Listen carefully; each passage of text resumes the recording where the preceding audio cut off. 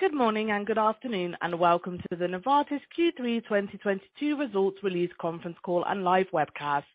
Please note that during the presentation, all participants will be in a listen-only mode, and the conference is being recorded.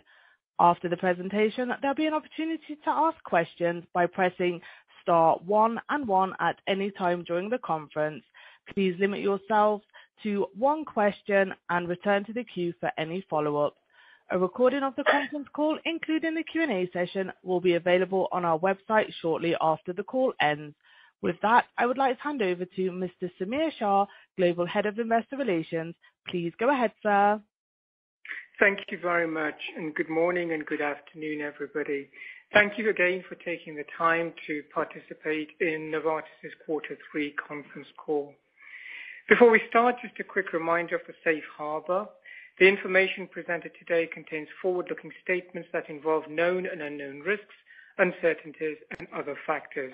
These may cause the actual results to be materially different from any future results, performance, or achievements expressed or implied by such statements.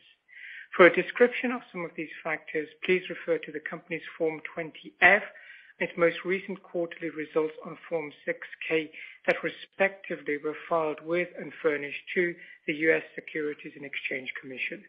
And with that, I'll hand across to Vas. Thank you, Samir, and thanks everyone for joining today's conference call. Moving to the first slide, you take a couple of slides forward. Novartis delivered solid quarter 3 performance really across all of our core value drivers. From a growth standpoint, group sales were up 4% in constant currencies.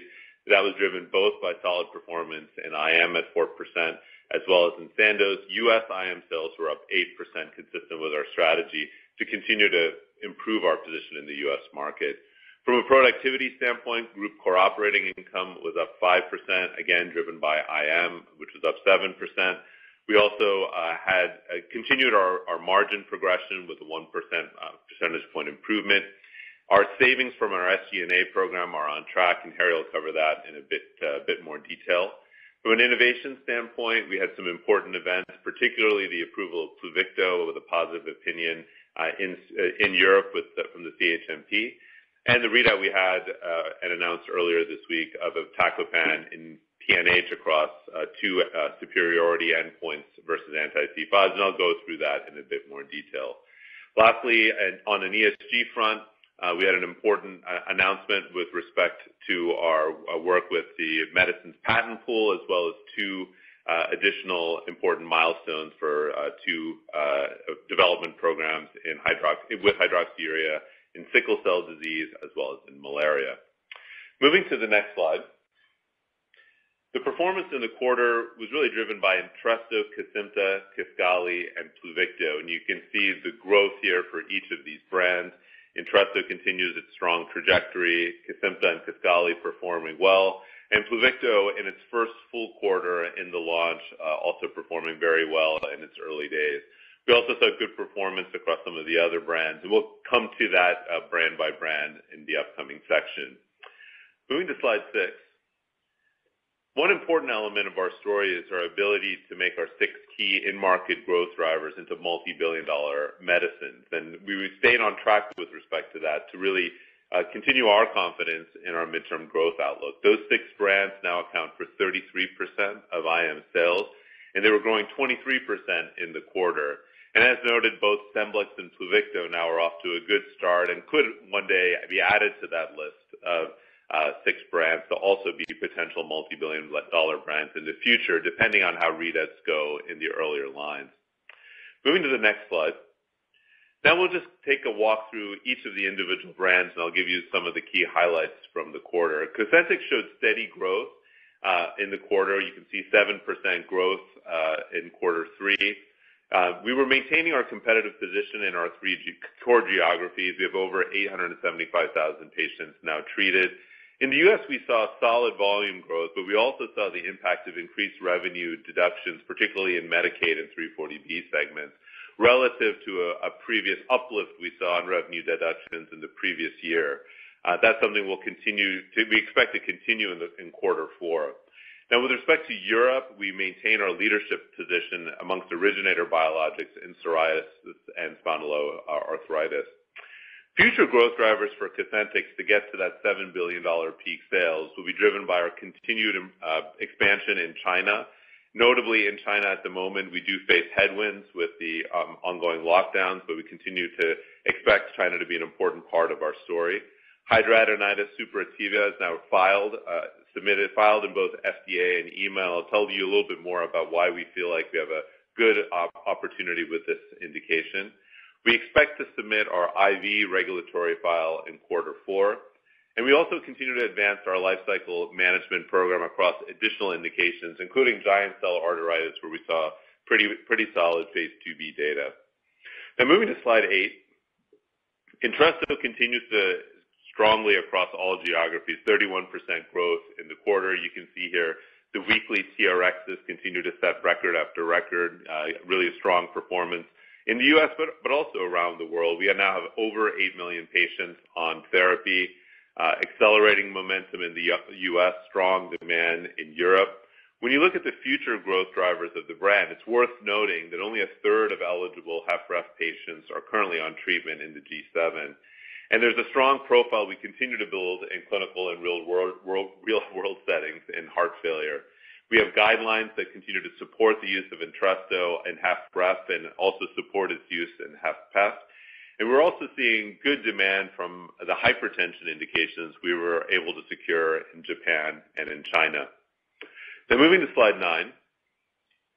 Zolgensma had a little bit of a challenge quarter. We now are predominantly seeing we're seeing demand from the incident population. Both U.S. and ex-U.S. are shifted to an incident patient population. Year to date, we still have double-digit growth in incident patients treated, and we've exceeded 2,500 patients treated worldwide.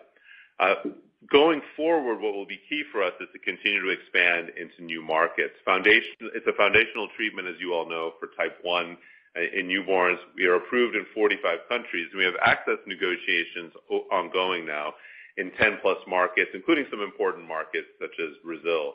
We also continue to work to increase newborn screening rates to 35%, above 35% in Europe, and hopefully get over time to the rates that we see in the U.S., where we're close to 98% of newborn screened. Taken together, we continue to expect Zolgensma to reach the $1.5 to $2 billion sales level in the IV indication alone. But getting beyond that sales level will require expansion into the intrathecal indication in the 2 to 18-year-old patient segment, where the STEER study is continuing to enroll, and we also have the STRENGTH study looking at the IV utilization in that indication starting in Q4 2022. Now moving to slide 10. Kisqali had a really strong quarter across all regions with 49% growth on the quarter. You can see, importantly, in the middle panel of the slide, the trend break we've had with respect to NBRX share in the U.S. in the metastatic population, where we've been able to climb over the course of this year from 12 to 13% to now 26% exiting in August. That's really on the back of the strong data that we have with respect to OS across all of the metastatic lines. It's the only CDK4/6 with overall survival benefit across 3 phase 3 studies. We also have strong data with respect to quality of life. We've launched a head-to-head study, the Harmonia study versus Ibrance, to further solidify that profile. And the NATALEE study continues. We have not had any feedback yet from the steering committee with respect to the first interim analysis. And when that feedback becomes available, if it indicates any action on our part, we'll, of course, inform the markets. Moving to slide 11. Now, Cosentyx had strong sales growth as well in the quarter, driven by its U.S. launch momentum, 172%. You can see here on its launch trajectory. Really, all of the key metrics are trending in a favorable direction. TRX, 131%, NBRX, 47%, versus a market notably that's declining 20%. We are up to 30% NBRX share in B-cell, amongst B-cell therapies and MS in the U.S. with a goal to reach 50% share. We're adding 100 new writers per month. Our initiation programs with our patient hub are performing extremely well. And we also released new 4-year data in recently diagnosed and treatment-naive Cosentyx patients that support its use in earlier stages in RMS disease. So really good trajectory here, and an opportunity for us now to also accelerate our efforts outside of the United States to bring this medicine to more multiple sclerosis patients around the world. Now moving to the next slide.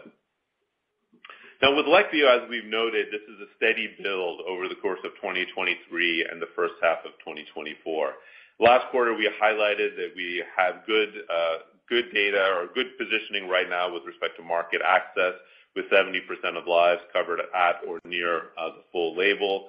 The vast majority of patients are able to access the medicine with a low copay.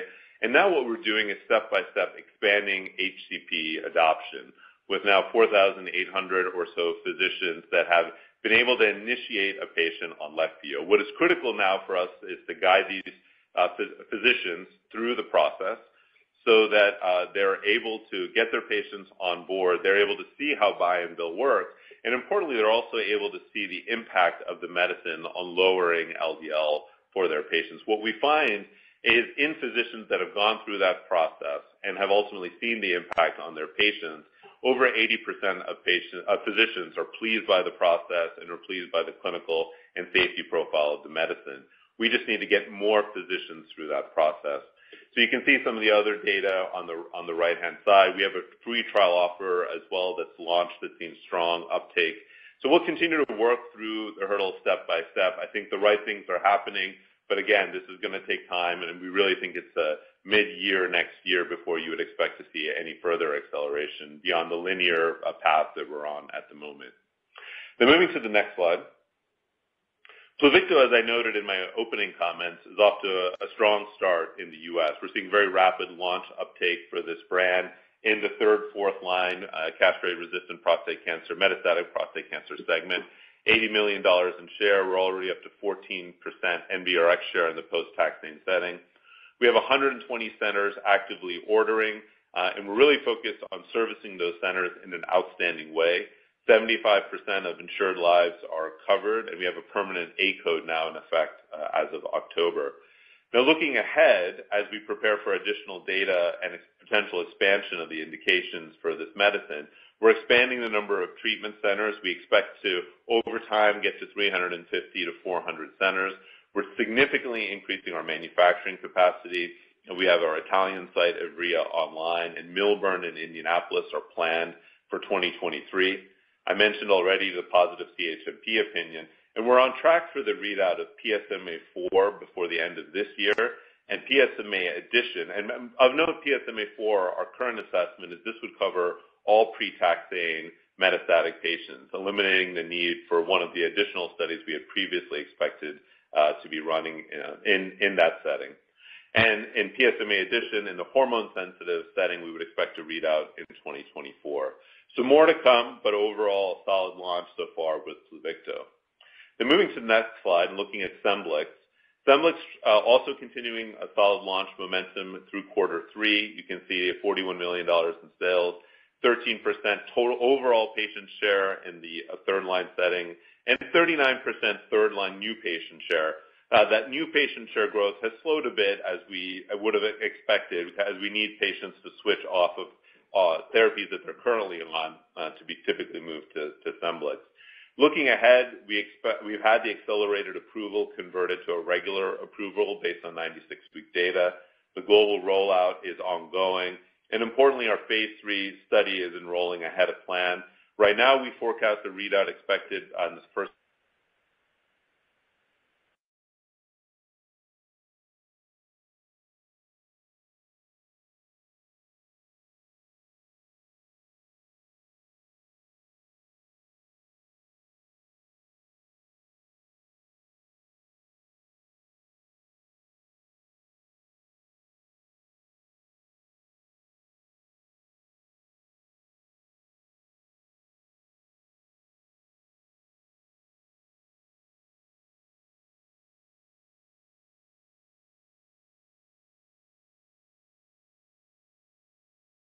Please continue to stand by. Your conference will resume shortly.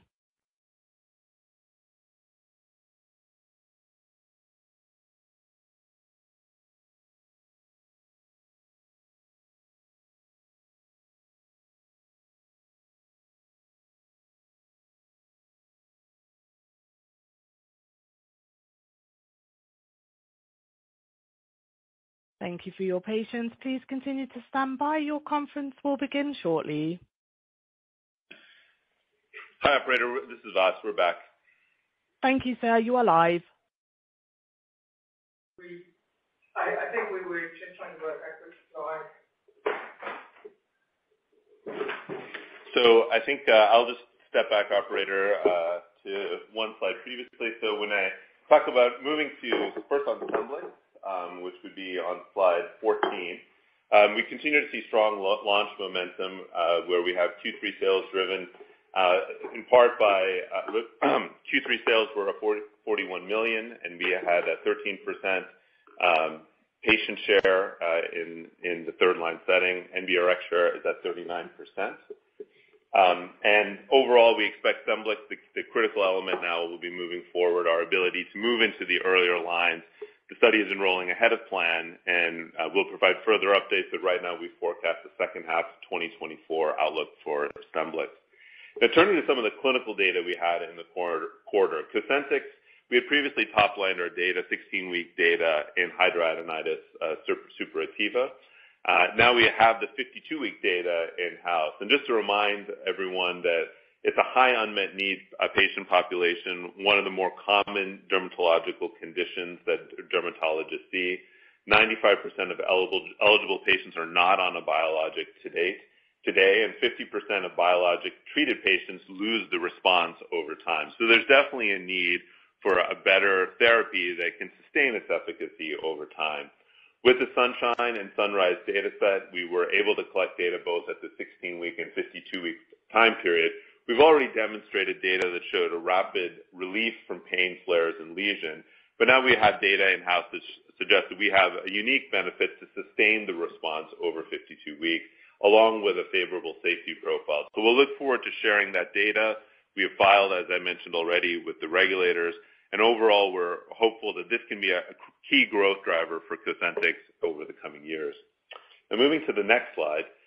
Earlier this week, we announced the release of the iptacopan phase 3 data in PNH, and this is a medicine we believe can become a pipeline in a pill over time with a range of indications we're currently developing the medicine for. As a reminder, we read out the PNH phase 3 with an additional phase 3 upcoming, the APPOINT PNH study. We're in phase 3 studies in IgAN, C3G, and atypical hemolytic uremic syndrome, and we have a range of additional indications currently ongoing. As a reminder, the APPLY PNH study related to the treatment of patients who had refractory anemia after treatment with an anti-C5, and the APPOINT study is in treatment-naive patients to anti-C5 antibodies, also expected to read out in 2022. Now looking on the next slide, slide 17, to the APPLY PNH study specifically, this is a study, as I mentioned, patients were on C5 therapy for up to 8 weeks. They then switched to if they had refractory anemia that demonstrated hemoglobin levels of less than 10 grams per deciliter, they were randomized to either receive iptacopan or an anti-C5 therapy for 24 weeks. And after that period of time, they would continue on iptacopan for the extension period. We demonstrated superiority for both endpoints, and I would say clinically meaningful superiority on both endpoints in terms of proportion of patients at greater than 2 grams and greater than 12 grams per DL. We have submitted this data, or plan to submit this data to an upcoming medical congress where we would share not only the magnitude of the effect in the primary endpoints, but also secondary endpoints which cover secondary endpoints including transfusion independence, quality of life, overall response rate, as well as other measures. So moving to the next slide, just as a reminder, our goal with this medicine is to be a first-line therapy for all patients with PNH. And that is the positioning that we plan to achieve both through our labeling and through the launch process. 10 to 20 cases per million is the current estimate of PNH with a current prevalence in the United States of 4,000 to 6,000. In the population of the current study that we just read out, about 40% of patients remain anemic with hemoglobin less than 10 grams per deciliter on anti-C5 therapies. It's also worth noting that a higher proportion of patients have some level of anemia, some level of fatigue, or other clinical manifestations of the disease. So the unmet need is significant even in the case of anti-C5 treatments. And 50% of these patients receive transfusions. We believe iptacopan presents a unique opportunity to address both intra and extravascular hemolysis, potential for lower transfusion requirements, and improvements in the quality of life. We think the oral administration in this setting makes a lot of sense, and then we can talk more about that in the Q&A. And we believe that there is the potential for this medicine to have a broad first-line label. So moving to the next slide. Lastly, before handing it over to Harry, Sandoz delivered another solid quarter of growth. And you can see the growth rates here where we once again had 4% sales growth. This was driven in part by Europe, but particularly by our performance in the rest of world markets where we had double-digit growth. This is the fourth consecutive quarter of solid top-line growth for Sandoz, despite having to overcome the impacts of Russia and Ukraine and absorbing inflation and other headwinds. We've revised the full-year guidance upwards, and Harry will speak more about that. And we want to just remind again that biosimilars are the key future growth driver of the business. We had the file acceptance of adalimumab high concentration and natalizumab in the quarter, as well as a positive phase 3 result for denosumab, as well from the biosimilars unit. So with that, and we're on track, I should say, as well for the planned spin in the second half of next year. So with that, I'll hand it over to Harry. Yeah, thank you, Vas. Good morning, good afternoon, everyone. I'm now going to walk you through some of the financials for the third quarter and the first 9 months of the year. And as always, my comments refer to growth rates and constant currencies. This is, of course, particularly important given the significant currency fluctuations we all see, and so we believe it offers a better view of the underlying operational performance. On slide 21, this shows the usual summary of our operational performance for the third quarter and the first 9 months. We have also provided growth rates with and without the impact of the prior year Roche income to allow a better understanding of the underlying business. As you can see, we maintained our growth momentum in the quarter, with quarter 3 sales growing plus 4% and core operating income plus 5%, with sales growth driven by our major innovative medicines brands, in particular Entresto, Kesimpta, and Kisqali. Higher sales were also reflected in higher core operating income growth, and inflationary headwinds have been offset by productivity efforts. Operating and net income declined in the quarter, mainly due to higher impairments of about $500 million and higher restructuring cost of about $0.4 billion versus prior year, which were mainly due to the implementation of our previously announced streamlined organizational model. Core EPS grew 1%. However, if you exclude the impact of the prior year Roche income, core EPS would have grown 10%. Free cash flow in the quarter was strong with $4.2 billion, but declined 6% in US dollars versus prior year, with a significant impact from currencies. Turning to the first 9 months, we delivered a slightly stronger growth year to date, with sales growing 5% and core operating income growing 6%. Core EPS in the first 9 months grew 11%, excluding the Roche stake impact. On the next slide, would like to drill down, as usual, into the performance by division. So for Q3, Innovative Medicines top line grew 4% and the bottom line 7%, resulting in an improvement of the core margin of 100 basis points to 38.1%. Sandoz net sales also grew 4%, although core operating income decreased 5%, mainly due to increased M&S investments versus a quite low prior year base and prior year small divestment gains. This was reflected in the core margin, which decreased to approximately 22% of sales, which is also in line with the year-to-date core margin for Sandoz. Overall, for the first 9 months, we saw a slightly stronger sales performance for both divisions. IM sales grew 5% and core operating income 6%, and for Sandoz sales grew 6% and 5% on the bottom line, benefiting from a strong cough and cold season, return towards normal business dynamics, and a low prior year base in the first half of the year. Our year-to-date core margin improved by 50 basis points for IM, which drove then also the 50 basis points improvements for the group. Now on to slide 23. On the next slide, a reminder of the cost impacts of our simplified organizational model. We continue to expect to deliver $1.5 billion in structural cost savings to be fully embedded by 2024.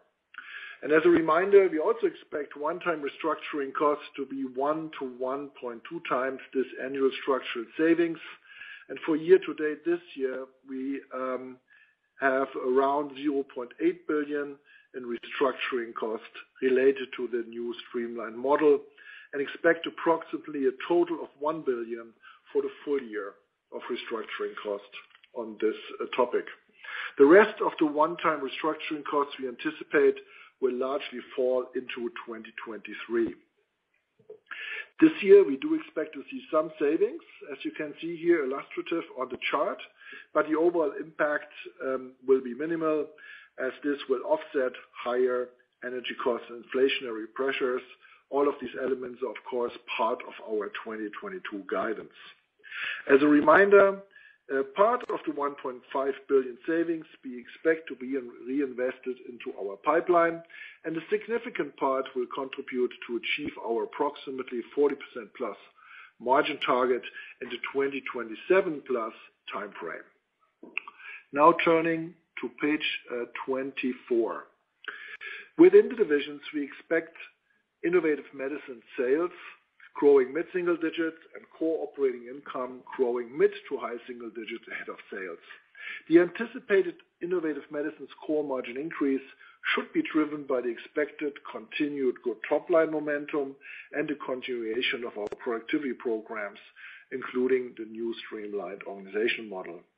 For Sandoz, the performance year-to-date allows us to upgrade sales and core operating income guidance, and sales are now expected to grow low to mid-single digit, revised upward from low single digit, and core operating income is now expected to grow low single digit, revised upward from broadly in line.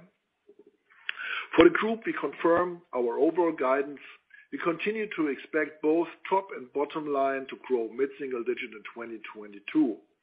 And as you have seen from our year-to-date results, we are quite on track and very much on track to deliver on that guidance. The key assumption for this guidance is that we see continuing return to normal global prescribing behaviors and healthcare systems, and that no Sandostatin LAR generic would enter the US in 2022. The guidance also takes into account the entry of Gilenya generics that have now launched in the US. For your information, Gilenya US sales in quarter 3 were $326 million. On slide 25, I would like to provide an update on the other key financial elements of our expected core net income performance. As indicated on the Q2 call, we expect core net financial expenses to be slightly lower than in 2021, around 100 to 150 million favorable versus 2021, revised from broadly in line versus 2021.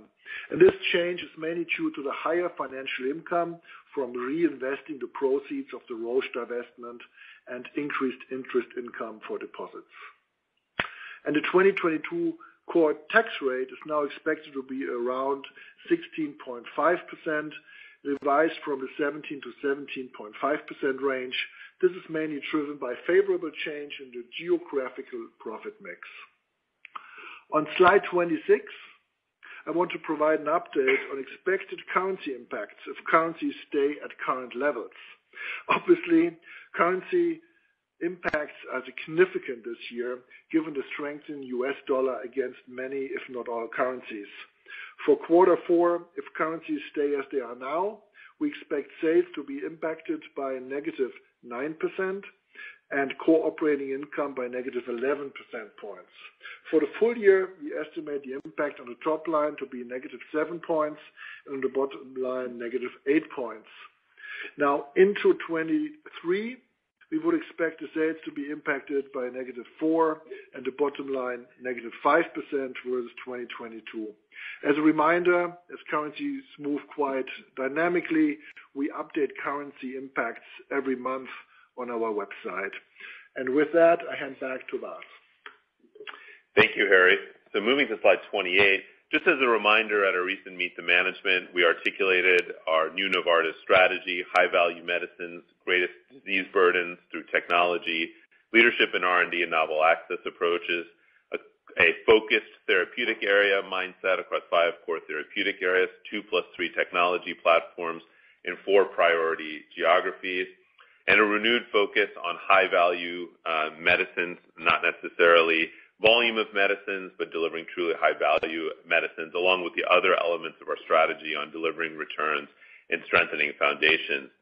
And translating that into this year's priorities onto slide 29, we continue to maintain our growth momentum, and we confirm our 2022 guidance. Our top 22 priorities remain on track across launches and growth momentum on our 6 key brands. The pipeline is progressing per plan. I think the focus strategy, as I mentioned, has been executed against, and we're on track with the spin of Sandoz planned for next year. We continue our productivity plans through our new organizational model, delivering $1.5 billion of additional savings, and we continue to strengthen the foundations of the company: culture driving performance, data science to drive value, and working towards ESG leadership. So with that, I will open the line for questions. I would ask that questioners please limit yourself to 1 question, and then we'll try to move through the queue as many rounds as we can in the call. Thank you. Thank you. As a reminder, to ask a question, you will need to press star 1 and 1 on your telephone and wait for your name to be announced. Once again, please press star 1 and 1 if you would like to ask a question. We will now take our first question, and your first question comes from Graham Parry from Bank of America. Please go ahead. Great, thanks for taking the question. So it's on Pluvicto, so very strong launch. Obviously that's not inventory because you can't build inventory on Pluvicto.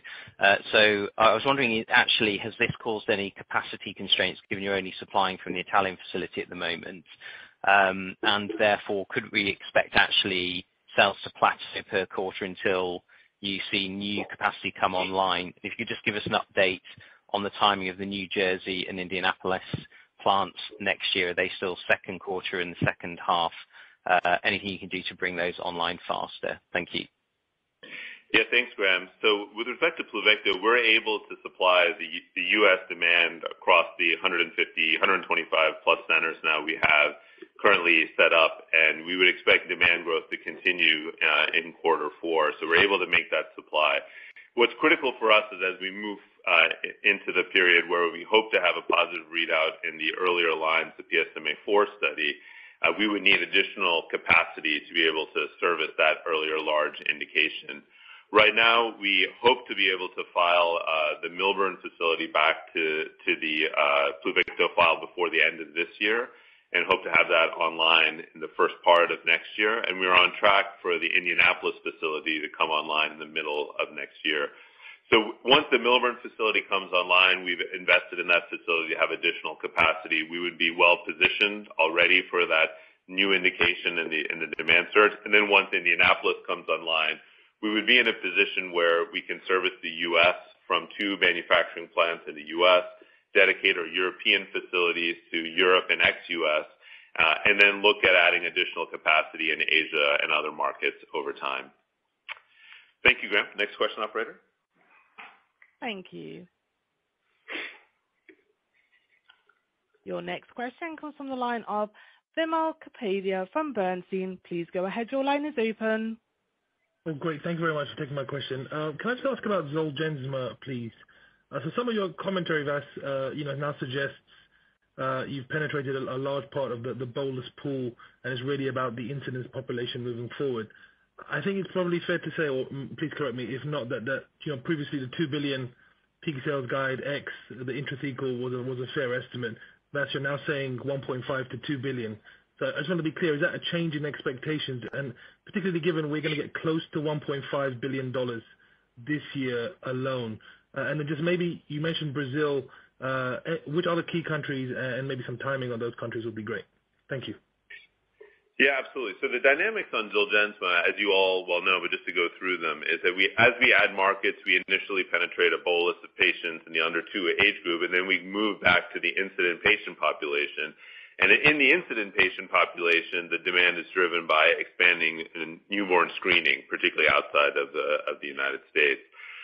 Right now, the key for us is to add those additional markets. So those markets range from Saudi Arabia and Brazil to Turkey and India. So there's a number of markets and other markets around the world where we're currently in active negotiation. And our hope is by adding those markets online, we'll be able to build that overall pool, not only of prevalent patients, which will increase sales for a period of time, but also build up the base of incident patients who are receiving Zolgensma on an ongoing basis.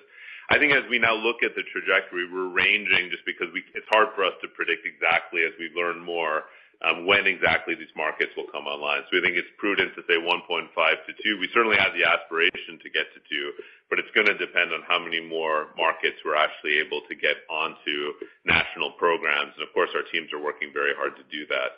We're currently enrolling the intrathecal indication for 2 to 18-year-olds, as I mentioned, both to generate additional data for IV, where we do have a broader label in certain markets, including the EU, up to 5 years of age. So we want to generate additional data for the IV, and the pivotal study in 2 to 18-year-olds. And we remain on track, we hope, to have that filing in 2024 and then approved in the first part of 2025. And that would give us the momentum to make the medicine beyond $2 billion over time. And I think we'll have a better sense of how large it could be depending on the magnitude of the effect we see in those indications. Thanks for the question, Wimal. Next question, operator. Thank you. Your next question comes from the line of Richard Parkes, BNP Paribas. Please go ahead. Your line is open. Hi. Thanks for taking my question. Just a question on iptacopan and PNH. You've outlined the data for us on measures of extravascular hemolysis, but I wondered if you could give us any indication on how data on measures of intravascular hemolysis, such as LDH and rate of breakthrough hemolysis, were trending. I know you'll present the data, but just wondering if you've got confidence there's at least no deterioration in those measures when switching from standard of care. And maybe you could just give us a sense of how you think about the launch uptake in that indication, given we have standard of care with long-term outcomes data beyond control of anemia. Thank you. Yeah, thanks, Richard. So first, I think it's worth remembering that in phase 2b, in the phase 2b data sets for iptacopan demonstrated strong LDH lowering and a very favorable safety profile, also with respect to breakthrough hemolysis. Given that we are in the midst of filing this data or submitting this data for congresses, I don't want to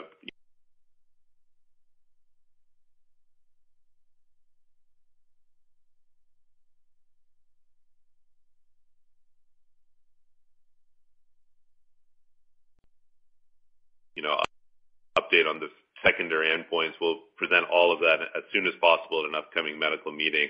But we feel very confident about the overall safety profile of iptacopan with respect to the various other elements that one would want to measure across intravascular and extravascular hemolysis. Importantly as well, what will be important is an upcoming data set in the frontline setting in treatment-naive patients to demonstrate that the profile holds up. Taken together, based on everything that we've seen thus far, our aspiration remains to be a medicine that can be used in naive patients, in patients to switch patients off of anti-C5s onto what we believe could be a more beneficial therapy, and then, if desired, can also be used as an add-on therapy to really cover the full range of potential indications with this medicine, a twice-a-day oral medicine that we think can be really an attractive option, not only in the U.S., but also when you consider that half of the PNH market and is currently an ex-U.S. market, a twice-a-day oral could be highly, highly attractive. So all things to work through. We look forward to presenting the data in more detail shortly. Thanks, Richard. Thank you. Next question, operator. Thank you. Your next question comes from the line of Emmanuel Papadakis from Deutsche Bank. Please go ahead. Your line is open. Thank you for taking the question. Perhaps I could take one on Leqvio. We don't seem to have seen much of an impact from the 1st of July J-code award. So just your latest perspective on how things are trending and what confidence and what actually drives that mid-23 inflection. Is there something that in your view is going to catalyze a step change in the middle of next year, or is it more really a build through the course of 2023 and confidence that we'll still get to blockbuster status pre-outcomes data in 26? Many thanks. Yeah, thanks, Emmanuel. The key here is to get enough physicians who have gone through the process of getting a patient on therapy, both then seeing the LDL reduction after the first and second dose is at 3 months at the 3-month time point, and having successfully been reimbursed in the Part B program. When those things happen, we see physicians, 80% plus of physicians, at least that we've internally surveyed, have a positive experience both from a clinical standpoint and from a Part B reimbursement standpoint, regardless of whether they used an alternative injection center or used their own clinic. So that's all the positive data that we have, but we need to move physicians through that process. So the reason we highlight 4,000 physicians now have initiated shows that we have that kind of, in the early part of the funnel, physicians moving through the process. They've probably trialed a few patients. We now to get them through that entire process, and if they presumably have that positive overall experience, they will add additional patients onto the therapy. And so this is going to be a build, but as we build that base, we hope then to convert entire practices over to using Leqvio over time, and that would hopefully then lead to a compounding effect and an acceleration. Overall, we remain confident that we will get to the blockbuster status ahead of outcomes data. That's for certain, and a lot of work to do, but it absolutely remains our goal. Thank you. Thanks, Emmanuel. Next question, operator. Thank you. Your next question comes from the line of Matthew Weston, Credit Suisse. Please go ahead. Your line is open. Thanks very much. I'm going to follow on with Emmanuel's question, again touching on Leqvio. So, Vas, as you pointed out, a marked inflection not until 18 months into launch. As I recall, going back to Diovan and Entresto, I thought they took 4 years to break even as products. And now we have the risk of the IRA potentially limiting small molecule life to 9 years. Can you just lay out whether or not you feel that Leqvio will break even before that 4-year level we saw with large cardiovascular medicines, and if so, why? And then I guess the other question is whether, having invested so heavily in buy and bill, are there other cardiovascular assets that you hope to bring on board or have in the pipeline that you can put through the similar channel to give doctors the comfort that investing in all the practice infrastructure isn't just a single product with Leqvio, but there's a stream of products that they can capitalize on? Yes, thanks, Matthew. So first on the payback period, I'll have Harry comment, and I'll come back in the second part of your question. Hi, Matthew. I think we, as we discussed before, these cardiovascular launches are, in my experience, like GP primary care launches. I mean, of course, all of them are different depending on the product and the category and so on. But in my experience, usually then the break even happens roughly in year 4, plus minus. Why it's of course high price specialty launches, sometimes have a break even year 1 or at least in year 2. So clearly, 9 years versus 13 years is not a positive, right? That's why I think also there will be initiatives to move those two closer to the 13 years, both of them. But at the moment, it's 9 years. But of course, in any of these launches, one wants to have the uptake to be as fast as possible. Just cardiovascular is slow, and I would expect then usually break even in year 4. I think, Matthew, in terms of it is on our mind to build a broader portfolio of medicine. So both in-house, we have efforts ongoing, both in terms of life cycle management of Leqvio, as well as other novel therapeutics, which are still moving through the research pathway or research labs to try to accelerate now to make sure we have a stream of medicines. I also say broadly in the industry there are other medicines as well that I think could also fit into the buy and bill model. But on a standalone basis, for most practices that we've analyzed, the number of cholesterol patients in a practice, it is favorable for cardiologists once they have this set up and have it moving to do it just for Leqvio. So I think it's an important point that it's not a requirement that you have multiple medicines, even this one medicine alone, where you have also the certainty that you know the patient is on therapy, you see the result on the cholesterol lowering. It's highly attractive from that point clinically, and also the practice has the cost reimbursement elements as well. It's pretty attractive, we find, with most practices that have gone through the process. So we'll not only focus on Leqvio, but also build a pipeline behind it. And as Harry mentioned, I think a top priority has to be to ensure small molecules and related technologies are not penalized relative to large molecules. So that, of course, will take time to shape public policy. Thank you. Thanks, Matthew. Next question, operator. Thank you. Your next question comes from the line of Simon Baker, Redburn. Please go ahead. Your line is open. Thank you for taking my question. And at the risk of being boring, I'm going to follow Matthew and Emmanuel on Leqvio. Faz, just go on this, your expectation of a linear trend to the middle of next year. With the two drivers of more doctors being set up to administer the drug and more patients per physician, I mean, that does sound a little conservative because, I mean, that in itself should, if both of those are increasing, that should drive more than linear growth. So just try to understand a little bit more about that. And also related to that, you are running a DTC campaign with 2 adverts at the moment in the US for Leqvio. Do you have any sense of how patient demand is exceeding the billing capabilities of physicians at the moment?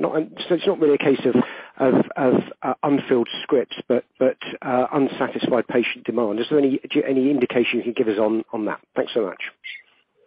Yes, I mean, I think on the first question, I think it's just we've learned over the years it's prudent on cardiovascular launches to be appropriately cautious until we see evidence that in the sales line we see a trend break. And I think at the moment all of the inputs look positive, as you say. We have a number of physicians that we have that have initiated some action on Leqvio. The feedback we get from physicians going through the process.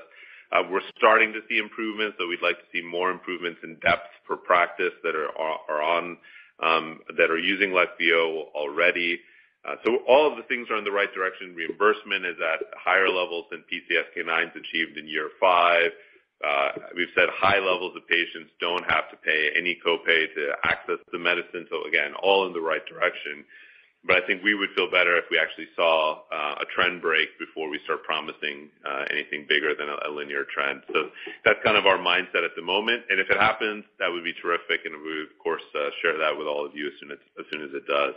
We do have a very active DTC campaign to activate patients on the benefits of a twice-a-year therapy that can deliver up to 60% lowering on LDL cholesterol.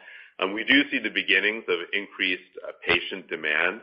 I would note that actually we don't see capacity as an issue because we are able to use the AIC networks, which are continuing to expand to absorb any excess patient volume. So if a practice is not able to set up buy and bill immediately, we're able to educate practices about AICs, which are available in the community that are set up. And we've worked very closely with that expanding network of alternative injection centers to make Leqvio available. One of the things we've learned that we need to get much smoother at is that transition of helping a practice that sends the patient to the AIC and then back to the practice.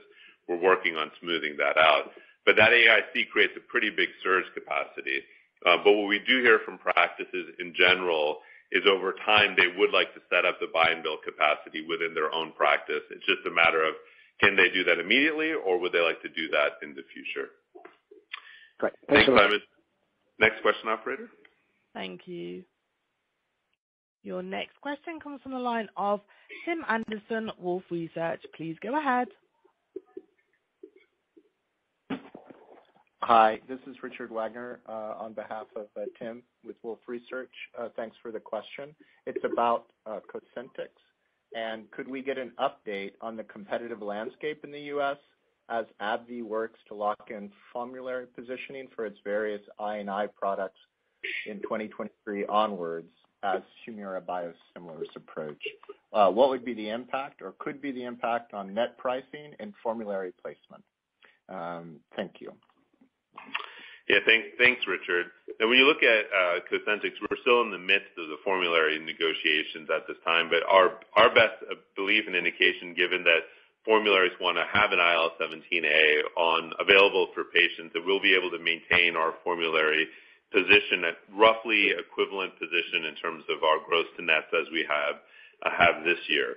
I think looking forward, what will be absolutely critical for us to continue Cosentyx growth dynamics and really maximize the medicine is the approval of additional indications in hidradenitis. We have the IV indication as well. As I mentioned, we plan to file. We have a 2 ml syringe, which we are also in the midst of filing. Those would be the next big three. And then beyond that, indications, as I mentioned, giant cell arteritis, tendinitis, amongst others. That's going to be the next wave we're going to need to maintain strong position on formularies, but also to enable the brand to continue to grow. But for 2023, based on our negotiations to date and reviews we've had with our managed markets teams, we feel comfortable with where we'll be on formularies for next year. Next question, operator. Thank you. Your next question comes from the line of Stephen Scala from Cowen. Please go ahead. Thank you so much. First an observation, then a question. So the observation is that in response to the Pluvicto question, it makes it sound as though Q4 sales will be appreciably above Q3, and I guess you must have some visibility since Q4 is about a third over already. The question is, Vas, in the past you have been cautious on the use of A-beta antibodies for the treatment of Alzheimer's disease. Given recent news, do you have any reason to change your view? And if yes, then how will Novartis gain a position in A-beta antibodies or some other approach in Alzheimer's? Thank you so much. Yeah, thanks, Steve. On A-beta antibodies, I think what's most important, particularly given the amount of investment that would need to be made by healthcare systems for therapies, and we, of course, are active in Alzheimer's disease research, is the benefit that we're seeing not only statistically significant but clinically meaningful. And I think with the various measures that are currently used, it's hard to judge what is clinically meaningful ultimately for a patient. And I think that's going to be the question for payers, advisors, et cetera, in the U.S. markets. Is this clinically meaningful enough? The 0.4, 0.45 or whatever the number is on the ACOG scores. So, I think we'll have to see. That'll be for others to judge. Our focus is on other mechanisms of action. I mean, we think we don't know but certainly our labs are working on other approaches across the full range of neurodegenerative diseases, where we have programs in the clinic, as you know, on Huntington's and Parkinson's, and continue to also look at various targets in Alzheimer's. But I wouldn't expect us to take any action on A-beta. And none of the data that I've seen thus far would trigger us to make a shift at this point in time. Next question, operator. Thank you. Your next question comes from the line of Kerry Holford from Berenberg. Please go ahead. Your line is open. Hi, thank you. Question for Harry. Just looking at the UNR 844 termination, that product that you acquired by the Encore Vision acquisition. Was there an asset impairment taken in the quarter? And if not, is that coming next quarter? I wonder if you can quantify how big that might be. Thank you. Yeah, thank you, Kerry. Actually, the majority of our impairment recorded in quarter 3 was UNR, the potential presbyopia drops of roughly net impact of $500 million. So we immediately, when we stop a program, we immediately book it. Right, so that has happened in quarter 3. Great. Thank you, Kerry. Next question, operator. Thank you. Your next question comes from the line of Richard Vosser, JP Morgan. Please go ahead. Your line is open. Hi, thanks for taking my question. Maybe we could talk about Natalie and maybe you could give us an update where we are in terms of the interim analyses. Is it still the case that the 70% interim should be expected at the end of the year, and then, of course, the final analysis in the second half of next year? Just some thoughts there would be great. Thank you very much. Yeah, thanks, Richard. So we continue to expect the first interim to read out before the end of this year, but we have not heard back from the DMC at this point in time. And our approach will be that if the DMC advises us to make a change, we'll let the markets know. And if we don't hear from us, that means the DMC told us that the study should continue as planned. We expect the second interim to happen in the first half of next year, and the final study should complete at the second half of next year. Another question that often comes up is related to how we'll approach OS in these various settings, and the FDA has confirmed to us that as long as there is no detriment to OS at any of these time points, that would be sufficient for them to consider the data set as pivotal for a potential approval. Thanks, Richard. Next question, operator. Thank you. Your next question comes from the line of Emily Field from Barclays. Please go ahead. Your line is open. Hi. Thanks for taking my question. Just on MS, on Gilenya, I know your prior guidance assumed no launches in the U.S., so good to maintain that. Just the impact on core operating margin, should we think of that as a pretty straight drop down, given that it's probably a pretty high margin product? And then just on Kesimpta, your share assumptions in the class going forward, do you expect those to be impacted by the potential launch of a subcutaneous Ocrevus? Thank you. So first on Gilenya, Harry. Yeah, thank you, Emily. Yeah, it is a very high margin. It's a very high gross margin product. There's some royalty on it, but it's of course also small molecule, high priced. So the product margin is quite high. As you can imagine, at the end of the life cycle, there's not much M&S on it, so it's pretty much a straight drop down to the bottom line. But of course, we have mitigating actions and productivity plans, and it's fully embedded in our guidance this year. And then with respect to Kesimpta has really been successful as a first-line, first-switch medicine in the neurology settings that are not currently participating in infusions, as is the case with our competitor product.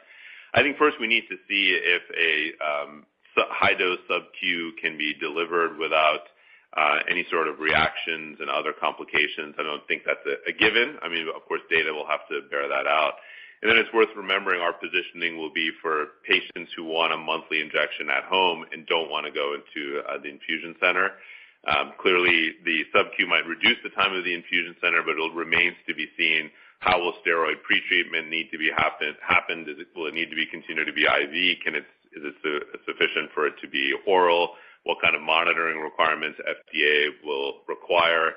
So I think it still remains that there is a segment of the market that will want to use IV infusion or sub-Q infusion therapies, and there's a segment where Novartis and Kesimpta, we hope to become the clear leader amongst patients, first treatment or first switch, who want a very convenient, at-home, highly safe, high efficacious B-cell therapy, and that's our focus.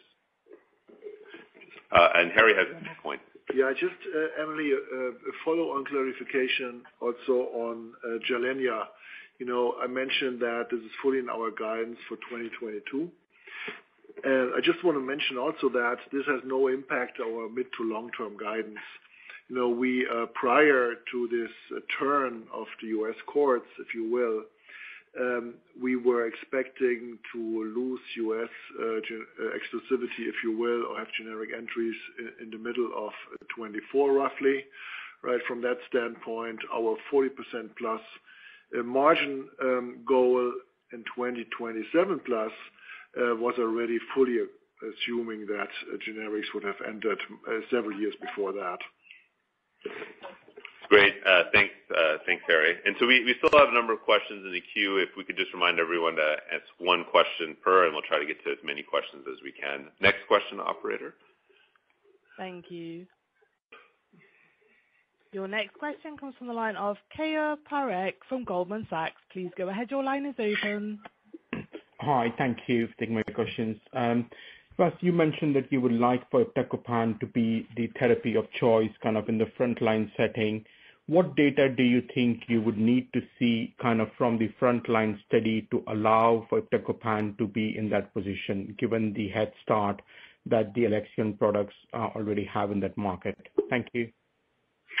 Yeah, thanks, Keyur. I think what will be important is if we can demonstrate we can generate clear control of the disease, and of course across the various parameters, LDH, safety, et cetera, that we have a compelling profile.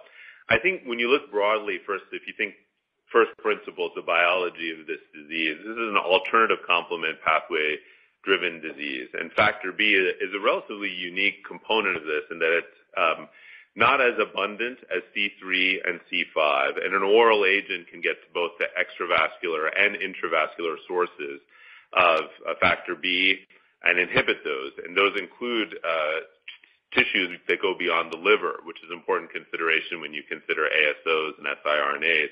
And oral therapy presents a unique profile in being able to reach the full broad range of tissues.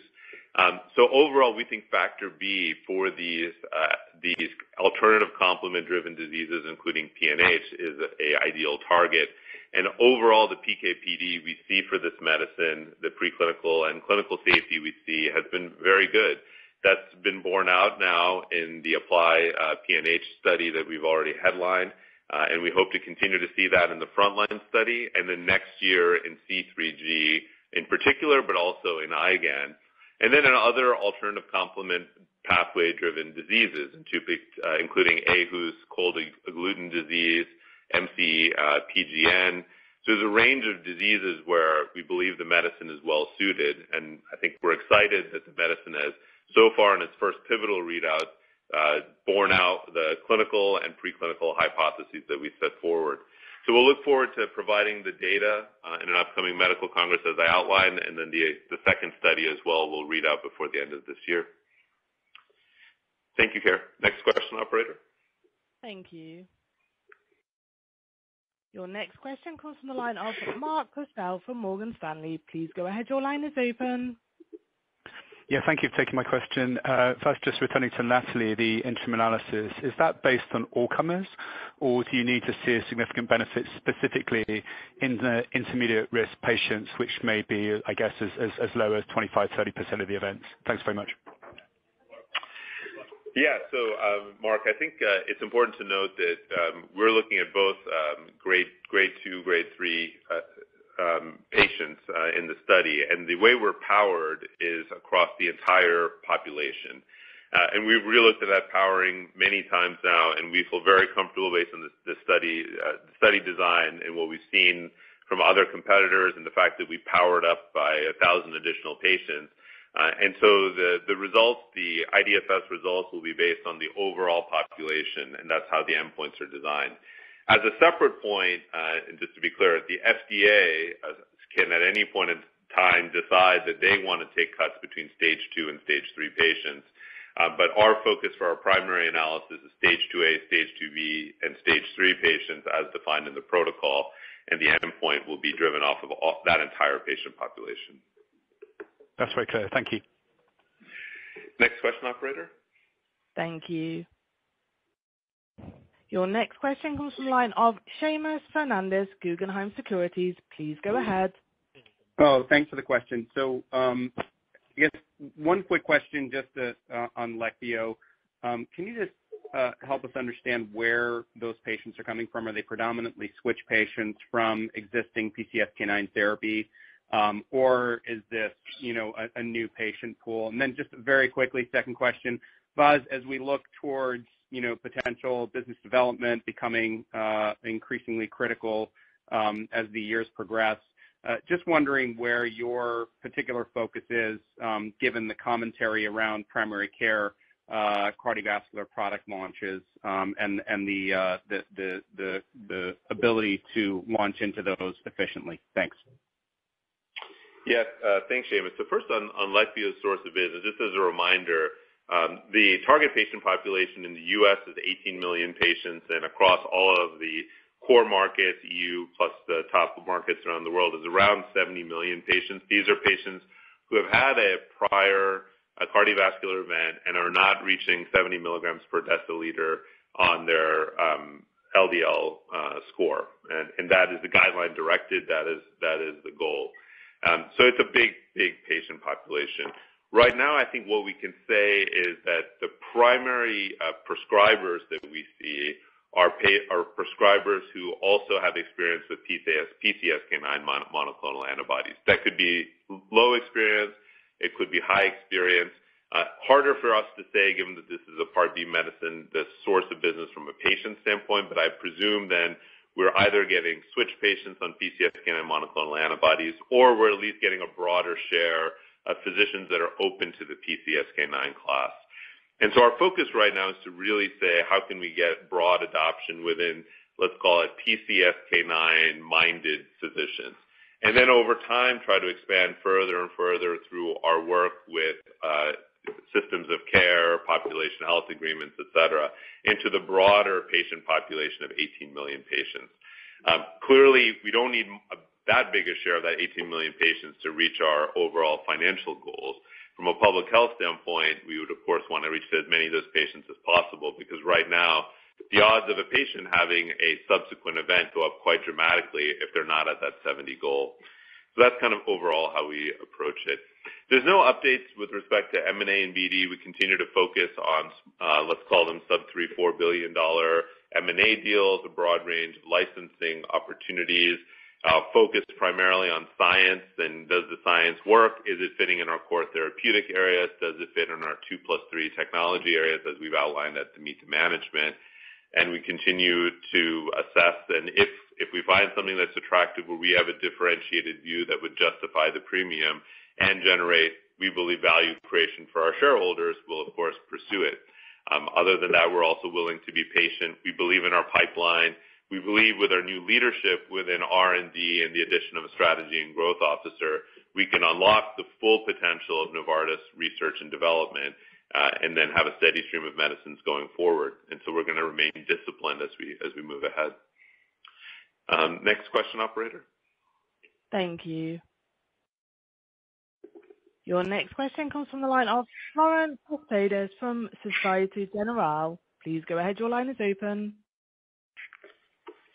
Good afternoon. Thank you very much for taking my question. A quick one on China, please. As China is a key country for you, could you please elaborate on the dynamic there for your key products, and if there is any, let's say, impact from lockdown? And could you refresh our memories and please remind us the current contribution and your ambition on this country? Thank you. Yeah, with respect, thanks, Laurent. For China, we've outlined our aspiration to become a top 3 player by 2024, which would be a player that exceeds $4 billion in sales in the market.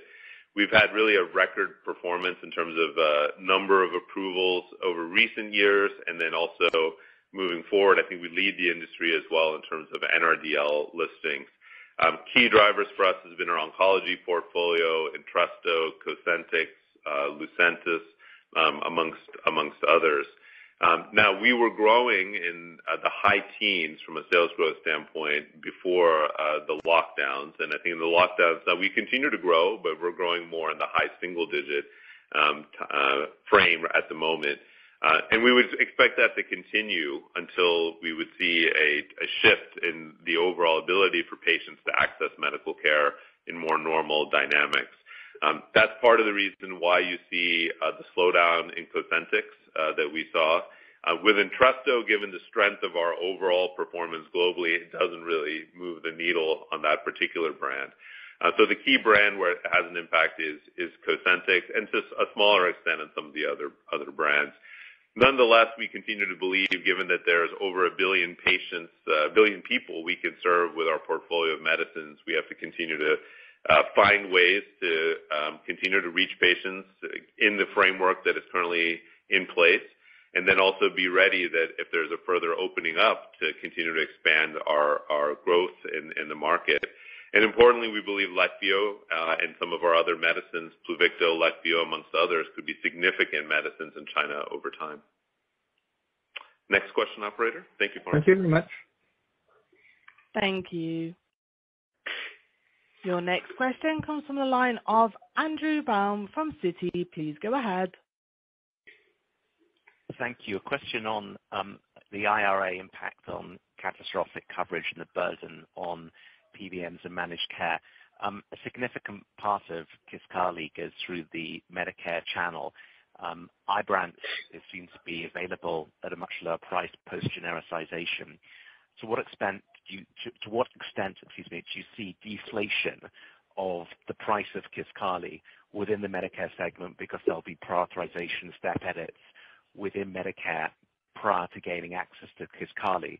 And do you see any risk of spillover of that, assuming that thesis is correct, to the commercial book of business? Many thanks. That's a good question, Andrew. I think in general, I'd say, we're doing a lot of scenario planning on how the IRA could impact various brands. And I think certainly on our minds is how the increased exposure of PBMs in the catastrophic, how that will get transferred or translated into actions against some of our medicines. I think the key for us to differentiate versus a generic in a class like in the CDK4/6 will be having a broader set of indications relative to the existing medicine. So I think that's going to be absolutely critical for us in this class to hopefully have the opportunity to expand into, as I mentioned earlier, stage 2A, stage 2B, and stage 3 patients. Otherwise, I think there could certainly be spillover from in the metastatic setting if there aren't broad indications, for the other two players. So we'll have to see how this plays out. I would also say, in general, in some of these cancer classes, such as the CDK4/6, you do see contracting, and you do see the opportunity for commercial insurers to get rebates from branded products. So that would be the, I think, tension there in the system, is they would have to give up their commercial rebates to potentially utilize the generic. So we'll have to see ultimately how all of this plays out. Thank you, Andrew. Next question, operator. Thank you. Your next question comes from the line of Peter Welford from Jefferies. Please go ahead. Your line is open. Oh, hi. Thank you. I just wanted to return to Pluvicto. I wonder if you could give us any more color at all in the centers that are currently using it. Are these generally academic centers, and are these generally centers that are using via the radiation oncologist, or is it more nuclear medicine physicians? And particularly with regards to then the diagnostic, just wondering, is it largely using your own Locomets, or are you seeing use of other diagnostics before treatment? And is that potentially a source of revenue for you in the future, the diagnostic, or should we think of this as largely a wash for Novartis with the focus being the therapy? Yeah, thanks, Peter. Overall, I'd say it's a mix. You have high academic centers. You also have large-scale centers, which are, in the case of prostate cancer, a combination of urology and nuclear medicine working in conjunction with medical oncology. We see that in some very large centers. And then we also see some nuclear radiology as well. And we generally are focused right now on larger volume centers in this first phase of launch. I would note that if we were able to open it up even further in terms of the number of centers, we would expect even higher volumes for this medicine, given the overall demand that we're seeing. But we're taking it stepwise, making sure we can service this first level of centers absolutely fully, and now we're in the process of adding additional centers step by step. So it's a very different situation than with Lutathera, where because of the lower volumes and also neuroendocrine tumors being treated by certain specialists, there's a very relatively limited number of centers that were interested. Whereas here we have more demand from centers, and then within the centers we're in very high demand that we're seeing at the moment. So those are all the dynamics we're seeing. Overall, I would say from a diagnostic standpoint, there is, of course, a preference for gallium, though we do see other PET ligands also used. We wouldn't view our Locomets business as a driver for Novartis or something that can materially impact. It's kind of, as you said, kind of a wash. It's much more about identifying patients. One of the dynamics, however, that's very important to understand as you think about Pluvicto across all lines of metastatic prostate cancer with the PSMA4 study that still needs to read out, is the broadening use of PET imaging for identifying patients who have an elevated PSA and to determine the extent of the metastases for their cancer. That is a dynamic that works very much in the favor of Pluvicto, because if you identify these patients through the PET ligand, you're more likely to use a radioligand because you've seen the tumor and now you know the therapy can target what you see. And that's, I think, an important dynamic for the brand in the longer run.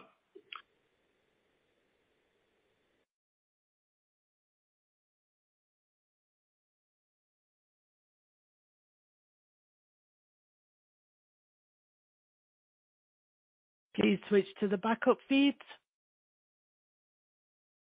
Please continue to stand by.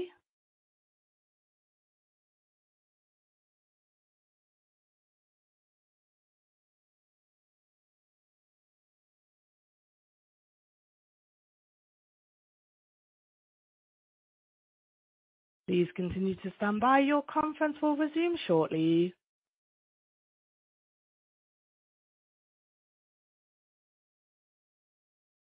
Please continue to stand by. Your conference will resume shortly.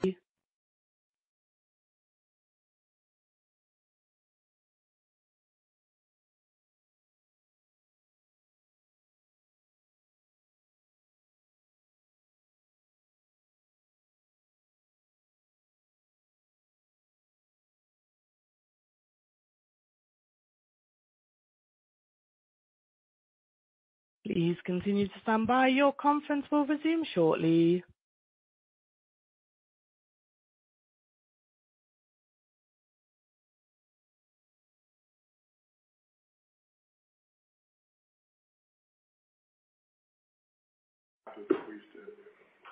Hello again. You are now live again. Yes. Sorry. I don't know what's going on today. Next question, operator. Thank you. Please stand by. Your next question comes from the line of Vimal Kapadia from Bernstein. Please go ahead. Your line is open. Oh, great. Thank you for the second question.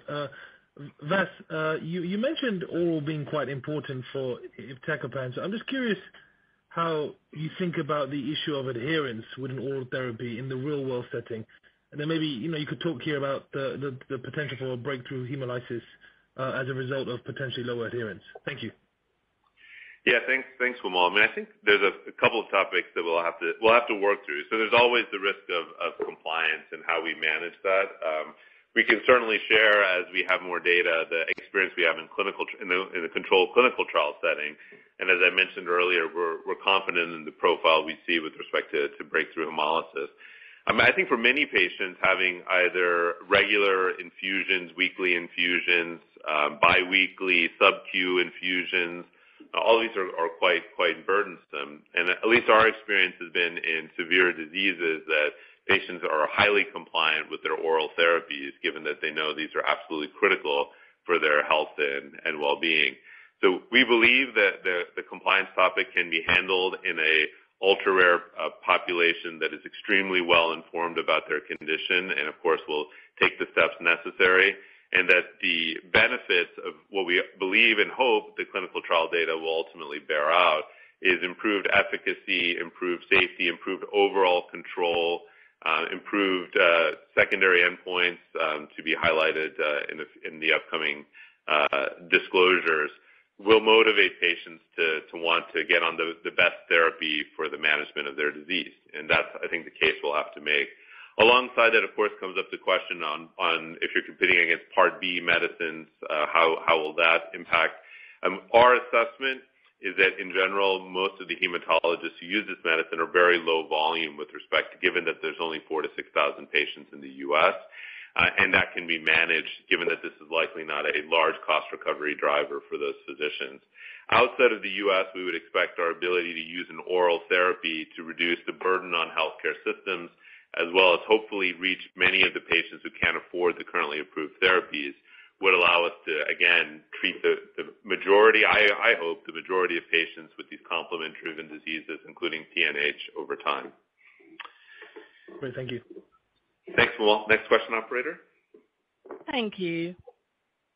Your next question comes from the line of Graham Parry, Bank of America. Please go ahead. Great, thanks for the follow-up.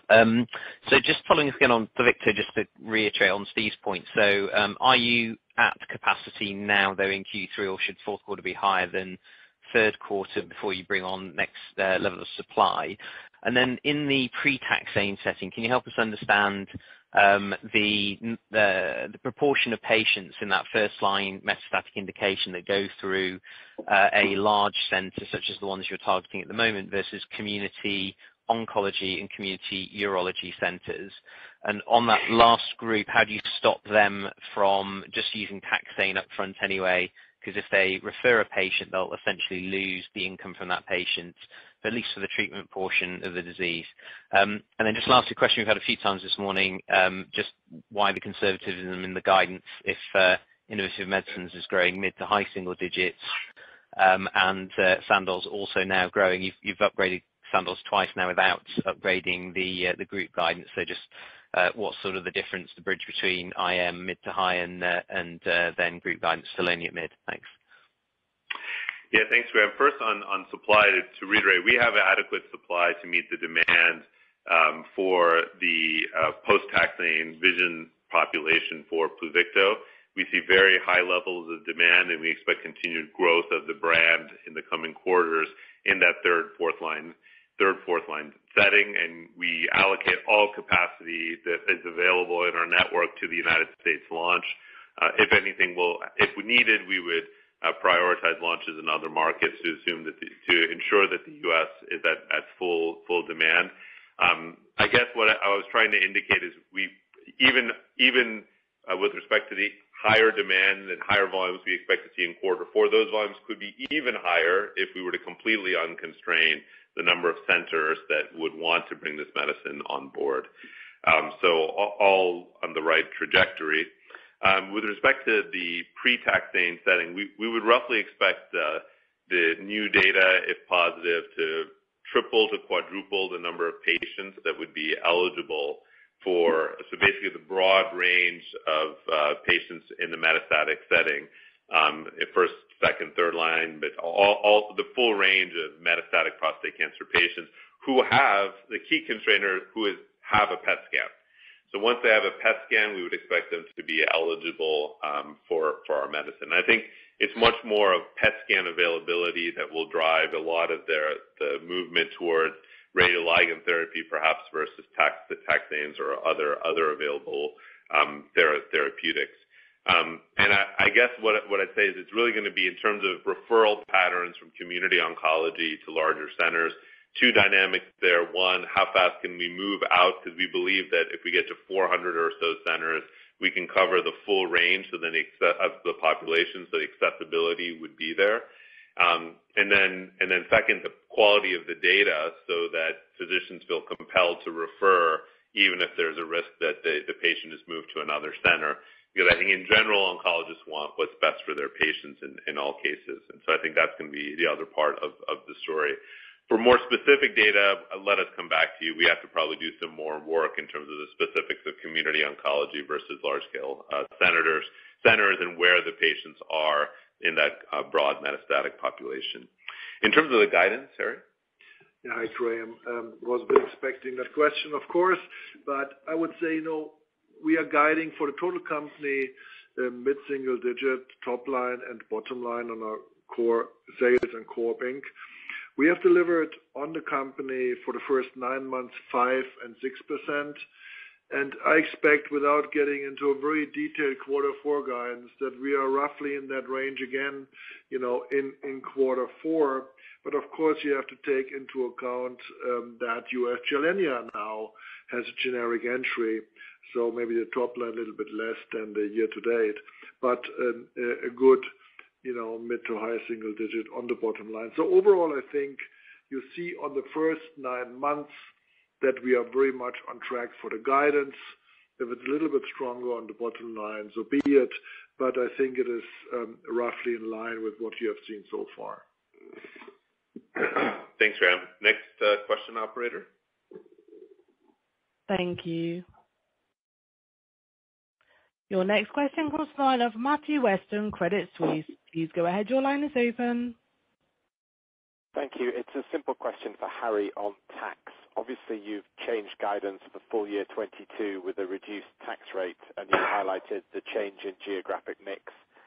Harry, I wondered if that new lower tax rate is the best indication for 2023, or whether or not you see any meaningful changes that mean it's not a good indicator for the midterm. Go ahead, Harry. Yeah. Thank you, Matthew. So overall, there is always a bit of volatility on the geographic profit mix, right? And then we adjust, if you will, to each quarter to what we believe is our full year estimate on the core and reported taxes. So basically, we moved our full year estimate from 16.9% as we had in the first 6 months to 16.5%. Now, I would again, we give detailed guidance, of course, for 23, then when we have our full year results in January or early February, actually. And but I would expect the tax rate to be in that range of 16.5 to 17.5. We will update you with that then early February. Next question, operator. Thank you. Your next question comes from the line of Kerry Holford, Berenberg. Please go ahead. Your line is open. Thank you. A follow-up question on Pluvicto, please. Just looking at slide 33, it highlights a change to your approach in the non-metastatic setting. So could you confirm why you're now moving to start phase 2 next year rather than a phase 3 this year? Can you just clarify those changes and perhaps the opportunity in that setting as well, please? Thanks. Yeah, thanks, Gary. In the non-metastatic setting, the way our previous study was designed and based on feedback from the various investigators and the FDA, we believe the PSMA-4 study covers the population that we had previously believed we needed to do an additional study for. So we redesigned our program to generate additional data in a different, I don't have the details at hand, but a different population within the non-metastatic setting. I would also say we're evaluating now Pluvicto as well in earlier lines of therapy to see if we can delay progression, as well as evaluating combination therapies as well, given the overall interest we've seen on the medicine and the clinical profile that we're seeing. So that's the reason we made that switch based on the understanding from the regulators and experts in the United States. Next question, operator. Thank you. Please stand by. Your next question comes from the line of Richard Vosser, JP Morgan. Please go ahead. Your line is open. Hi, thanks for taking my question. When I look at the latest prescriptions for Tafinlar and Mekinist, they seem to have gone more into a decline in Q4. Is there anything that we should think about in terms of the dynamics you're seeing in the melanoma market, perhaps LAG-3 approval impacting those two brands, that we should not think of the strong growth we've seen thus far continuing beyond for the brand? Thanks very much. Yeah, thanks, Richard. I mean, overall, I think we didn't note any significant change, or at least wasn't flagged to us any significant competitive issues with respect to TAF-MEK in the U.S. or in our other key markets. But I think it's a good question, and let us do some homework and get back to you. I don't think we have the answers straight at hand. Cool, Next thank you. question, operator. Thank you. Your next question comes from the line of Mark Purcell from Morgan Stanley. Please go ahead. Your line is open. Yeah, thanks very much for taking my follow-ups. Vas, could you help us understand the scope of the free trial offer Leqvio when it comes to patient initiation and how that might influence increase in HCP adoption. And then secondly, on the Entresto LOE in China, what's the latest situation there in terms of your best guess? So on the free trial offer, Mark, really the idea was to, while we already provide payment terms that allow physicians to stock doses and have time to get reimbursed before they would have to ultimately pay for the doses. We also noted that for some physicians there was a need to provide an alternative option to get them comfortable to start to stock the medicine. So in July we rolled out a free trial offer program that provides first dose for a patient free, and then so the physician can get comfortable, use those doses, and then hopefully pull through to keep the patient on therapy as they also get comfortable with the buy and bill process. We've had very strong uptake of that program, and so I think over 1,000 physicians plus have signed up for the free trial offer program at the last look, which was still a month ago. So that's been a very positive step, I think, to get more physicians to stock Leqvio in the offices so that ultimately they can provide it to patients and then hopefully get more comfortable with an ongoing procedure to stock the medicine, provide the medicine, and get reimbursement. Now, with respect to Entresto in China, we currently are continuing our discussions our litigations with in China against the various generics. I mean, at this point in time, we would expect the Entresto to be fully protected through 23 and 24, and then impacts in 25 and beyond. But that's something we'll have to continue to look at it because it's an evolving landscape with respect to data protection and the ongoing litigations that we have in the country. So we'll keep you updated accordingly. Thank you. And I believe with that, we've cleared the entire question queue. I want to thank everyone and apologies for the two technical disruptions. And we'll look forward to keeping you up to date over the course of the remainder of this year. Thank you. This concludes today's conference call. Thank you for participating. You may now disconnect.